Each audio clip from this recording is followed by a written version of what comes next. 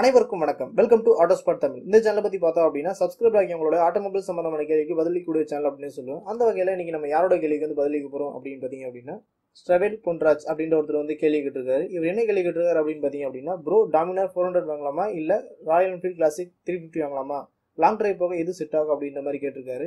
இவரோட கேள்விக்கு தான் வந்து பாத்தீங்கன்னா இந்த வீடியோல பதில் பார்க்க போறோம். இவரோட கேள்விக்கான பதிலை பார்க்கறதுக்கு முன்னாடி இந்த இரண்டு பைக்ஸை பத்தி முதல்ல நம்ம தெரிஞ்சுக்கலாம். ராயல் என்ஃபீல்டோட கிளாசிக் 350 அப்படின்ற ஒரு பைக் எடுத்துக்கிட்டோம் அப்படின்னா இது வந்து ஒரு கிளாசிக் லுக்ல இருக்கக்கூடிய பைக். அது மட்டும் இல்லாமல் ரொம்ப காலமா விற்பனையில் இருக்கக்கூடிய ஒரு பைக் அப்படின்னு பார்த்தீங்கன்னா இந்த ராயல் என்ஃபீல்டோட கிளாசிக் 350 அப்படின்ற ஒரு பைக்கை பற்றி சொல்லலாம். அதே மாதிரி வந்து பார்த்தீங்கன்னா பஜாஜோட டாமினார் 400 அப்படின்ற ஒரு பைக் எடுத்துக்கிட்டீங்க அப்படின்னாலும் ராயல் என்ஃபீல்டுக்கு ஒரு போட்டியை களமிறக்கப்பட்ட பைக் அப்படின்னு பார்த்தீங்கன்னா பஜாஜோட டாமினார் அப்படின்ற ஒரு பைக்கை பற்றி சொல்லலாம். இப்போ இவரோட கேள்விக்கு வந்து வரலாம். இப்போ வந்து இவர் என்ன கேட்டிருக்காரு அப்படின்னு பார்த்தீங்கன்னா இந்த டாமினார் 400 பைக் வாங்கலாமா இல்லை கிளாசிக் 350 அப்படின்ற பைக் வாங்கலாமா அப்படின்ற மாதிரி கேட்டிருக்காரு. முதல்ல இந்த இரண்டு பைக்கை பற்றியுமே கொஞ்சம் கம்பேரிசன் பார்த்தோம் அப்படின்னா இவர் கொஞ்சம் ஈஸியாக இருக்கும் அப்படின்னு சொல்லுவேன்.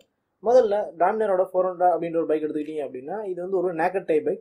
இதே வந்து ராயல் என்ஃபீல்டோட கிளாசிக் 350 அப்படின்னு எடுத்துக்கிட்டீங்க அப்படின்னா இது வந்து பார்த்தீங்கன்னா ஒரு கிளாசிக் லுக்கில் இருக்கக்கூடிய ஒரு பைக். இந்த இரண்டு பைக் டைப்பில் வந்து முதல்ல உங்களுக்கு எந்த பைக் டைப் வந்து பிடிச்சிருக்கு அப்படின்னு பாருங்க. அடுத்து வண்டியோட கூலிங் சிஸ்டம்.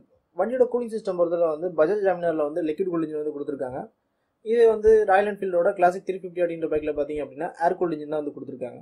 இந்த கூலிங் சிஸ்டம் பொறுத்தவரை வந்து டாமினரில் வந்து கொஞ்சம் நல்லா கொடுத்துருக்காங்க அப்படின்னு சொல்லலாம். அது மட்டும் இல்லாமல் ஒரு லாங் டிரைவ் போகிறதுக்கு எது செட் ஆகும் அப்படின்ற மாதிரி கேட்டிருக்காரு. லாங் டிரைவ் பொறுத்தவரை வந்து நீங்கள் நான் ஸ்டாப்பாக ட்ராவல் பண்ணணும் அப்படின்னு நினச்சிங்க அப்படின்னா அந்த இடத்துல வந்து பார்த்தீங்கன்னா கூலிங் சிஸ்டம் அப்படின்ற விஷயம் வந்து ஒரு முக்கியமான விஷயமா வந்து கருதப்படுது. அந்த வகையில் வந்து கூலிங் சிஸ்டம் வந்து டாமினரில் கொடுத்துருக்காங்க. இது வந்து பார்த்தீங்கன்னா இந்த டாமினர் பைக் ஒரு அட்வான்டேஜ். அடுத்த விஷயம் என்னன்னு பார்த்தீங்கன்னா வண்டியோட ஃபியூல் ரிலேட்டட். வண்டியோட ஃபியூல் ரிலேட்டட் அப்படின்னு எடுத்துக்கிட்டோம் அப்படின்னாலும் வந்து டாமினரில் வந்து ஃபியூல் இன்ஜெக்ஷன் வந்து கொடுத்துருக்காங்க. இதே வந்து கிளாசிக் 350 அப்படின்னு எடுத்துக்கிட்டோம் அப்படின்னா கார்பரேட்டர் தான் வந்து கொடுத்துருக்காங்க. இந்த ஃபியூல் ரிலேட்டட் பொறுத்தவரை வந்து ஒரு ரொம்ப பெரிய டிஃபரன்ஸ்லாம் கிடையாது. இருந்தாலுமே வந்து ஒரு ஃபியூல் இன்ஜெக்ஷன் அப்படிங்கிறது வந்து பார்த்தீங்கன்னா லாங் டிரைவ் வந்து ஒரு நல்ல விஷயமா இருக்குது அப்படின்னு சொல்லுவேன். அடுத்த விஷயம் பார்த்தீங்கன்னா வண்டியோட பிரேக்கிங். வண்டியோட பிரேக்கிங் பொறுத்தவரை வந்து இரண்டு வண்டியிலுமே வந்து டியூல் டஸ்க் கொடுத்துருக்காங்க. இதுலேயே வந்து பார்த்தீங்கன்னா ஒரு பெரிய வித்தியாசம் இல்லை அப்படின்னு சொல்லுவேன். அடுத்து சேஃப்டி அப்படின்னு எடுத்துக்கிட்டோம் அப்படின்னாலும் இந்த இரண்டு வண்டியிலுமே வந்து பார்த்தீங்கன்னா டியூல் சேனல் ஏபிஎஸ் வந்து கொடுத்துருக்காங்க. இது வந்து சேஃப்டி பொறுத்தவரை வந்து எந்த பிரச்சனையுமே இல்லை அப்படின்னு சொல்லலாம். அடுத்து வண்டியோட வீல் மற்றும் டயர் அப்படின்னு எடுத்துக்கிட்டோம் அப்படின்னா பஜாஜோட டாமினார் 400 அப்படின்ற பைக்கில் வந்து வீல் மற்றும் டயர் பொறுத்தவரை வந்து அலாய் வீல் கொடுத்துருக்காங்க. டியூப்லெஸ் டயர் தான். இதே வந்து ராயல் என்ஃபீல்டோட கிளாசிக் 350 அப்படின்ற ஒரு பைக் எடுத்துக்கிட்டீங்க அப்படின்னா இந்த பைக்கில் வந்து ஸ்போக்ஸ் வீல் கொடுத்துருக்காங்க, டியூப் டயர் கொடுத்துருக்காங்க.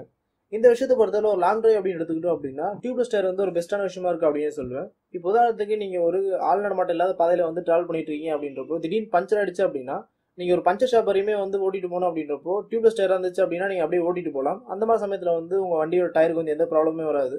இதே டியூப் டயராக இருந்துச்சு அப்படின்னா கண்டிப்பாக அந்த வண்டியை நீங்கள் ஓட்டிட்டு போக முடியாது. பஞ்சர் ஷாப் வரையுமே வந்து அந்த வண்டியை தள்ளிட்டு தான் போகிற மாதிரி இருக்கும். இதே வந்து ஒரு பக்கத்துலேயே பஞ்சர் ஷாப் இருந்துச்சு அப்படின்னா கூட பரவாயில்ல. ஒரு குறிப்பிட்ட கிலோமீட்டர் தள்ளி தான் பஞ்சர் ஷாப் இருக்குது அப்படின்னா ரொம்ப சிரமப்படுற மாதிரி இருக்கும் அப்படின்னு சொல்லுவேன். அந்த வகையை பொறுத்தவரை டாமினாரில் வந்து டியூப்லெஸ் டயர் கொடுத்துருக்காங்க.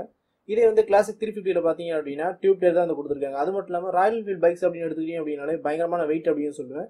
நீங்கள் குறிப்பிட்ட கிலோமீட்டர் வரையுமே அந்த பைக்கை தள்ளிட்டு போகிறது வந்து ஒரு சிரமமான விஷயமா இருக்கும் அப்படின்னு வந்து சொல்லலாம். அடுத்த விஷயம் பார்த்தீங்கன்னா வண்டியோட சஸ்பென்ஷன். வண்டியோட சஸ்பென்ஷன் பொறுத்தவரை வந்து பஜாஜ் டாமினரில் வந்து ஃப்ரண்ட் வீலில் வந்து அப்சைட் அண்ட் டெலஸ்கோபிக் சஸ்பென்ஷன் வந்து கொடுத்துருக்காங்க. ரியர் வீலில் பார்த்தீங்க அப்படின்னா மோனோஷாக் அப்சர்வர் வந்து கொடுத்துருக்காங்க. இதே வந்து ராயல் என்ஃபீல்டோட கிளாசிக் 350 அப்படின்ற பைக் எடுத்துக்கிட்டீங்க அப்படின்னா ஃப்ரண்ட் வீல் வந்து டெலஸ்கோபிக்கும் ரியர் வீலில் பார்த்தீங்க அப்படின்னா 5-வே அட்ஜஸ்டபிள் ஷாக் அப்சர்வரும் கொடுத்துருக்காங்க. இந்த சஸ்பென்ஷன் பொறுத்தவரை பார்த்தீங்கன்னா பஜாஜ் டாமினரில் வந்து கொஞ்சம் நல்லாவே கொடுத்துருக்காங்க அப்படின்னு சொல்லலாம். ஃப்ரண்ட் வீலில் வந்து அப்சைட் அண்ட் டெலஸ்கோபிக் சஸ்பென்ஷன் வந்து கொடுத்துருக்காங்க. இந்த சஸ்பென்ஷன் வந்து நார்மல் டெலஸ்கோபிக் சஸ்பென்ஷனோட கொஞ்சம் நல்லாவே இருக்கும் அப்படின்னு சொல்லலாம். இது வந்து பார்த்தீங்கன்னா ஹை லெவல் பைக்ஸ் எல்லாத்துலேயுமே வந்து இந்த அப்சைட் அண்ட் டெலஸ்கோபிக் சஸ்பென்ஷன் தான் வந்து கொடுத்துருக்காங்க. அந்த வகையில் வந்து பஜாஜ் டாமினரில் வந்து கொஞ்சம் சஸ்பென்ஷன் நல்லா கொடுத்துருக்காங்க அப்படின்னு வந்து சொல்லுவேன். அடுத்த விஷயம் என்ன அப்படின்னு பார்த்தோம் அப்படின்னா ஹெட்லாம்ப் பொறுத்தவரை வந்து பஜாஜ் டாமினர் 400 அப்படின்ற பைக்கில் வந்து ஹெட்லைட் மற்றும் டெய்லைட் இரண்டுமே வந்து எல்இடி லைட் தான் வந்து கொடுத்துருக்காங்க. இதே வந்து ராயல் என்ஃபீல்ட் கிளாசிக் 350 அப்படின்ற பைக்கில் எடுத்துக்கிட்டீங்க அப்படின்னா ஹெட்லைட் மற்றும் டெய்லைட் இரண்டுமே வந்து பார்த்தீங்கன்னா பல்ப் டைப் தான் வந்து கொடுத்துருக்காங்க.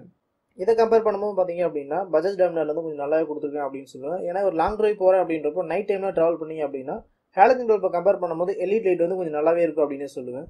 நெக்ஸ்ட் பார்த்தோம் அப்படின்னா வண்டியோட பர்ஃபார்மன்ஸ் பொறுத்தவரை வந்து பார்த்தீங்கன்னா பஜாஜ் டாமினரில் வந்து பார்த்தீங்கன்னா 39.5 பிஎஸ்பி கொடுத்துருக்காங்க. டார்க் அப்படின்னு பார்க்கும்போது 35 Nm டார்க் வந்து கொடுத்துருக்காங்க. இதே வந்து கிளாசிக் 350 அப்படின்ற பைக்கில் எடுத்துக்கிட்டீங்க அப்படின்னா 19.8 பிஎஸ்பி கொடுத்துருக்காங்க. டார்க் அப்படின்னு பார்க்கும்போது 28 Nm டார்க் வந்து கொடுத்துருக்காங்க. இந்த பிஎஸ்பி மற்றும் டார்க் அப்படின்னு எடுத்துக்கிட்டோம் அப்படின்னாலும் வந்து இந்த பஜாஜ் டாமினர் வந்து கொஞ்சம் நல்லாவே கொடுத்துருக்காங்க அப்படின்னு சொல்லலாம். அதே மாதிரி டாப் ஸ்பீட் அப்படின்னு எடுத்துக்கிட்டீங்க அப்படின்னாலும் பஜாஜ் டாமினர் 400 அப்படின்ற பைக்கில் வந்து ஒரு 150 km/h வரையுமே நம்ம எதிர்பார்க்கலாம். இதே ராயல் என்ஃபீல்ட் கிளாசிக் 350 அப்படின்ற பைக்கில் எடுத்துக்கிட்டீங்க அப்படின்னா 130 km/h வரையுமே வந்து நம்ம டாப் ஸ்பீட் வந்து எதிர்பார்க்கலாம். டாப் ஸ்பீட் பொறுத்தவரையுமே வந்து பஜாஜ் டாமினரில் வந்து கொஞ்சம் நல்லாவே இருக்குது அப்படின்னு சொல்லுவேன். அடுத்து மைலேஜ் பொறுத்தளவு பார்த்தீங்கன்னா டாமினார் 400 அப்படின்ற பைக்கில் வந்து 25 கிலோமீட்டர் பர் லிட்டர் வரையுமே வந்து மைலேஜ் நம்ம எதிர்பார்க்கலாம். இதே வந்து கிளாசிக் 350 அப்படின்ற பைக்கில் எடுத்துக்கிட்டே அப்படின்னா ஒரு 25-30 கிலோமீட்டர் பர் லிட்டர் வரையுமே வந்து நம்ம மைலேஜ் எதிர்பார்க்கலாம். மைலேஜ் பொறுத்தளவு வந்து டாமினார் 400 கம்பேர் பண்ணும்போது கிளாசிக் 350 வந்து கொஞ்சம் அதிகமாகவே கொடுக்குது அப்படின்னு சொல்லுவேன். அடுத்து வண்டியோட விலை அப்படின்னு பார்க்கும்போது பஜாஜ் டாமினார் 400 அப்படின்ற பைக்கோட விலை வந்து பார்த்தீங்கன்னா சென்னையோட ஆன் ரோட் பிரைஸ்க்கு வந்து 2,10,000 வரையுமே வந்து வண்டியோட விலை வருது அப்படின்னு சொல்லுவேன். இதே வந்து ராயல் என்ஃபீல்டோட கிளாசிக் 350 அப்படின்ற ஒரு பைக் எடுத்துக்கிட்டீங்க அப்படின்னா வேரியண்ட்டுக்கு ஏற்ற மாதிரி 1,70,000 ஆரம்பிச்சு 2,10,000 வரையுமே வந்து இந்த வண்டியோட விலையுமே வருது அப்படின்னே வந்து சொல்லலாம். இப்போ உங்களுக்கே புரிஞ்சிருக்கும். இப்போ இந்த 2 பைக்குக்கான கம்பேரிசன் பற்றி நான் சொல்லிட்டேன். இதில் 2 பைக்கில் வந்து எந்த பைக் வாங்கலாம் அப்படின்னு கேட்டிங்க அப்படின்னா இந்த 2 பைக்குமே வாங்கலாம் அப்படின்னு தான் சொல்லுவேன். இந்த 2 பைக்குமே வந்து ஒரு நல்ல பைக் தான். இந்த 2 பைக்குமே வந்து லாங் டிரைவ் செட் ஆகும். இந்த 2 பைக்லையுமே வந்து லாங் டிரைவ் போனவங்க இருக்காங்க. அந்த வகையில் வந்து உங்கள் கம்ஃபர்ட் ஜோன் எந்த அளவுக்கு இருக்குது அப்படின்றது தான் முக்கியம். அதாவது வந்து எனக்கு நல்ல சஸ்பென்ஷன் இருக்கணும், எனக்கு வந்து எல்இடி ஹெட்லாம்ப் இருக்கணும், அது மட்டும் இல்லாமல் கூலிங் சிஸ்டம் நல்லா இருக்கணும், நல்ல ஸ்பீட் போகணும் அப்படின்னு நினச்சிங்க அப்படின்னா டாமினார் 400 அப்படின்ற பைக் வந்து நீங்கள் தேர்வு செய்யலாம். இல்லை எனக்கு இதெல்லாம் வந்து முக்கியம் இல்லை, எனக்கு ராயல் என்ஃபீல்ட் பைக்னா வந்து ரொம்ப பிடிக்கும், நான் அதில் தான் லாங் டிரைவ் போகணும் அப்படின்னு நினச்சிங்க அப்படின்னா கண்டிப்பாக வந்து நீங்கள் ராயல் என்ஃபீல்டோட கிளாசிக் 350 அப்படின்ற பைக் வந்து தேர்வு செய்யலாம். உங்களுக்கு இந்த தகவல் வந்து பயனுள்ள தகவலாக இருக்கும் அப்படின்னு நினைக்கிறேன். உங்களுக்கு இதே மாதிரி வந்து கேள்வி எது இருந்துச்சு அப்படின்னா இதை வந்து இந்த வாட்ஸ்அப் நம்பரில் வந்து கேளுங்க. இல்லை வந்து ஃபேஸ்புக் மற்றும் ட்விட்டர் பேஜோட லிங்க் வந்து டிஸ்கிரிப்ஷனில் கொடுக்குறேன். அது மூலிமா உங்கள் கேள்வி கேட்கலாம். இல்லை இந்த வீடியோட கமெண்ட்லேயும் வந்து உங்கள் கேள்வி வந்து கேட்கலாம். அந்த கேள்வி வந்து பலருக்கும் பயன் தர வகையில் இருந்துச்சு அப்படின்னா அதை பற்றின வீடியோ வந்து நம்ம சேனல்லே வந்து அப்லோட் செய்யப்படும். மேலும் இது போன்ற பல தகவல் அது நம்ம தமிழ் மொழி தெரிஞ்சுக்கணும். சேனலை சப்ஸ்கிரைப் பண்ணுங்கள், லைக் பண்ணுங்கள், ஷேர் பண்ணுங்கள். நன்றி, வணக்கம்.